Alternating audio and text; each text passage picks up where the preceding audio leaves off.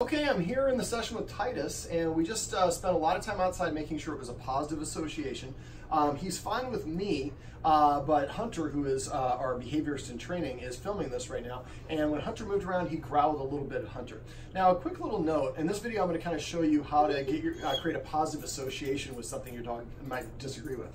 Quick note, if your dog is reactive to anything, you want to increase the distance. When we met outside, we did it because there's a lot of distractions outside. Inside, everything's kind of amplified. There's only one escape route, and so that everything kind of makes the dogs feel a little bit uncomfortable. Or if the dog's anxious, little things make it feel uncomfortable. So we just got done doing what I call priming the clicker.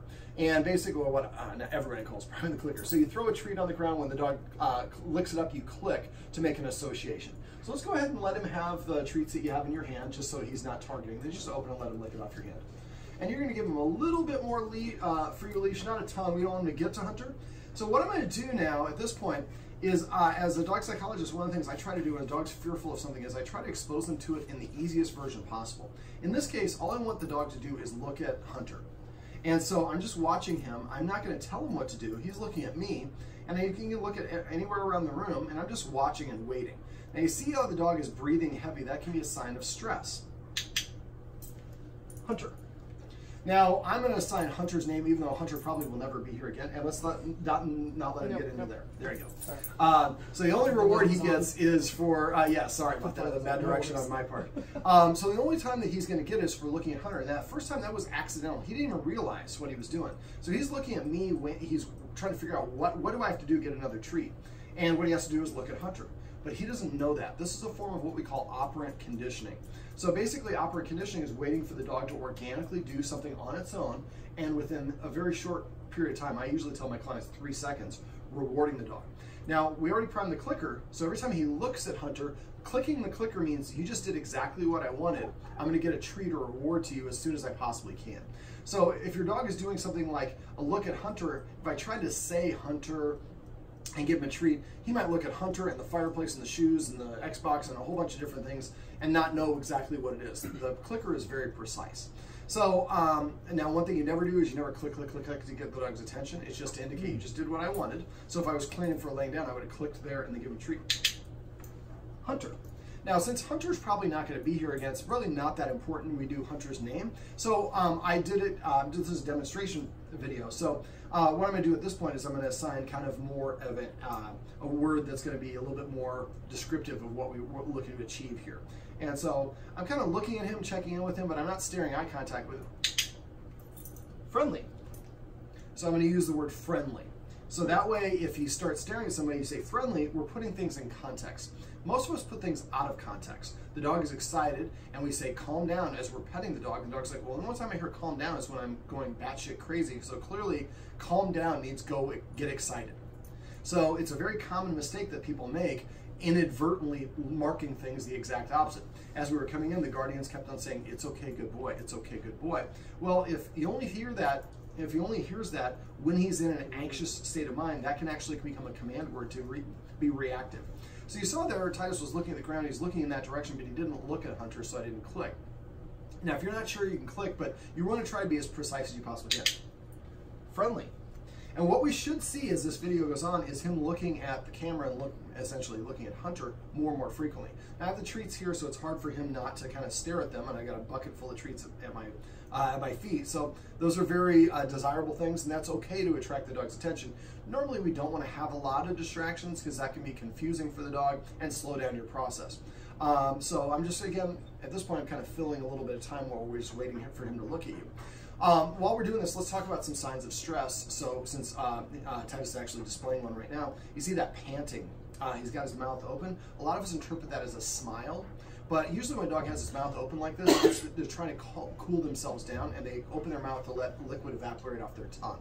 So it actually, what we interpret as a smile often can mean stress. Friendly. So this is called free shaping. It is supremely easy. However, the dog cannot be reactive when you're doing it. So if he's barking or lunging or growling, the person is too close, and you have to find a scenario where the dog doesn't feel threatened or like reacting. I achieve this by either increasing the distance, lowering the volume, or turning down the speed of whatever the thing is. friendly. And so it's when you have guests come over, what I would recommend you guys do is kind of follow the pattern that we did outside. Leave a trail of treats, have the person sitting, friendly, getting faster. And leave the trail of treats. And at first I have like the treats about every 6 inches, then about every 10 inches, 12 inches, and then about 24 inches. You want to kind of get the dog's attention at first, and so they're really going after treats. Then once they kind of understand the game, you start elongating them, otherwise you can give them a million treats. And then when they get close to your subject, your guest, you want to have, I had kind of like 3 little piles of treats. Then I had the guest, in this case it was me, and I had some treats in my hand. And what I did is I leaned off to the side to offer it to Titus. Front facing is confrontational. Did he look at you there? Almost.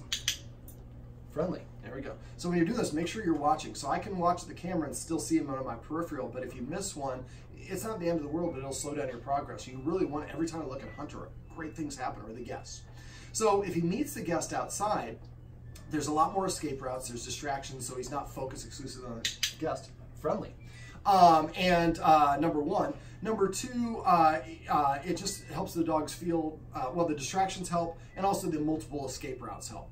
Now, you can set your dog up for success by exercising it before you have this sort of an encounter. Just make sure he has about 10 minutes to recover before you actually guest arrives. Friendly. So what we're doing is just, all you have to do is look at the person. They're not touching you, they're not talking to you, they're not engaging with you, they're holding still, because trigger can be, movement can be a trigger. And we're just creating a positive association just with looking. If every time you look at something, somebody gives a $100 bill and shoves it in your pocket, after a while you start looking more and more, and after a while, like, that's my favorite thing ever, even though I just don't even know what it is. I'm just looking at it. So it's easier for the dog to just process because it's just one sense. Whoops, friendly. I'm almost out of stuff, but luckily I have a bucket right there. So some of the dog body language, you notice now he's not breathing as heavy. Just open his mouth there, and you see his shimmying a little bit. So signs of stress and anxiety in dogs: licking the lips, frequently just licking just a little tongue flicker right in front, yawning, what we call whale eye, which is they look almost sideways and you see a lot of white in their eye, dilated pupils, ears coming way far back, tail going straight up, hackles, the hair on the spine. Friendly. Primarily between the shoulder blades and between the hip blades, but also some dogs, his would probably be a little bit harder to see as a longer. Usually you see right there. Right there, yeah. So I call it, some people call it like a mohawk or something like that, but that's a sign of arousal. Now, during all these things, none of these things are like aggression. These are just signs of stress and anxiety in the dog. And so one of the things that people do often is they correct and punish the dog for growling or lunging. Now, if your dog growls and lunges, you put it in a situation it wasn't ready for. Friendly, that's a big chunk there. And so the dog is what we call above threshold. When they're above threshold, essentially they're hysterical, they're not going to hear anything, they're not going to listen to anything. Now, one thing that was going on is we had some construction, or not construction, we had some lawn maintenance people outside. I asked them before we brought him out how long they were going to be. We let them clear the area before we brought him out, because those sort of things can trigger a response from him. There's people yelling, there's construction going on, there's dogs barking. And as in the middle of doing this, some woman came around, we're in an apartment complex, came around the corner, and I gave her a very firm, friendly, a very firm stop. And I said, don't come here. And afterwards I went to go find her to apologize. But I wanted to be very strict because I don't want anything bad to happen. And so if you have a choice of being polite versus making sure your dog doesn't bite someone, I would rather have you err on the side of making sure your dog doesn't bite someone. So one of the exercises I recommend a lot of people do if they have an aggressive dog is when your dog, friendly, is nice and relaxed and balanced and feels good, is look at his ears, look at the position of his head, look at his overall body language. Is it stiff or is it hunched over, crouching, tense? And look at the tail. Not only where is it, but where is it moving? Friendly. And so once you can recognize and read your dog's positive body language, then you can start looking for deviations from that in situations. Dogs don't react out of nowhere. It can be very quick, but they do give warning signs. Most of us are just completely ignorant focus of what those warning signs are. So educating ourselves, and just like we have for our life partner, if one of us is at a party and I can tell that my partner's feeling uncomfortable, I'm gonna get my partner out of there so my partner doesn't have to react. So the more that we the more that we do this with the dog, the more the dog sees the human that has the situation in control. I don't have to bark and react to him. And what it is, a lot of dogs are fearful. And what happens is people reach to pet the dog and the dog backs up or turns its head aside or licks its lips, which are 3 ways of saying, I am uncomfortable. Friendly. with you, I don't want you to touch me. And what do? We pet the dog anyways because we think, well, what I'm doing is a positive thing. I'm giving the dog love and affection. Why shouldn't I do it? Friendly. Well, if I think someone's creepy, the more they touch me without getting permission from me, the more creepy I'm going to think they are. And so for dogs, they back up and they turn their head away, or they lick their lips as a way of saying, no, but we don't know what to look for. Friendly. So after enough times, the dog's in a bad mood and somebody reaches for him and they snap at the person, or they bark, or they lunge, and the person, and they back away. Well, the dog's like, eureka. All I have to do is act aggressive, and that makes people move away. So you have a lot of dogs that aren't actually aggressive, but are pantomiming or acting aggressive, because that is a good way to get the people friendly, to move away. So if you do ever see your dog turn its head to the side, or back up, or cower, whatever the situation is, and somebody's reaching, trying to engage with the dog, stop them. Friendly. The more that you do that, the more the dog feels, well, I don't have to lunge anymore. All I got to do is turn my head, and then it moves people away. And so the more that your dog does this, then you're rewarding a desired behavior. Focus, or excuse me, friendly, different exercise that I do. But that'll help your dog feel more comfortable and confident in your leadership. And if I'm confident in your leadership, then I don't have to feel that I got to sweat everything. Person's coming nearby, but if it was a problem, my humans would have the situation under control. Friendly. Well, this is Titus, and these are, so basically, before I sum it up, so just get a little clicker like this. They're pretty cheap. Friendly. Prime the clicker about 6 times, drop 10 treats on the floor, click every time your dog clicks it up when it's nice, calm, to create that association. And then just have a clicker. So when you're on a walk and your dog looks at another dog but doesn't react, click, give it a treat. So I'm saying friendly for people. I might have a different command word that I use for dogs. So I might call it pals, or amigos, or whatever you want to say. I like using fun command words. Friendly. Friendly isn't necessarily fun, but that's okay for this situation. You don't want to make it too friendly so somebody doesn't come up to them, but at the same time, we want to break the mood and the tension by having some positivity.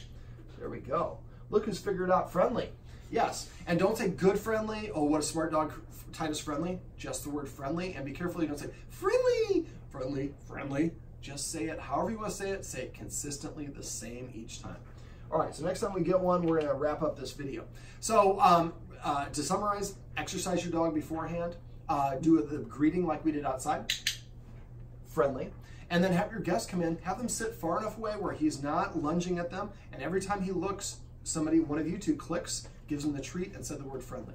Well, this is Titus, and these are some tips and tricks on how you use a clicker to create a positive association and the friendly command.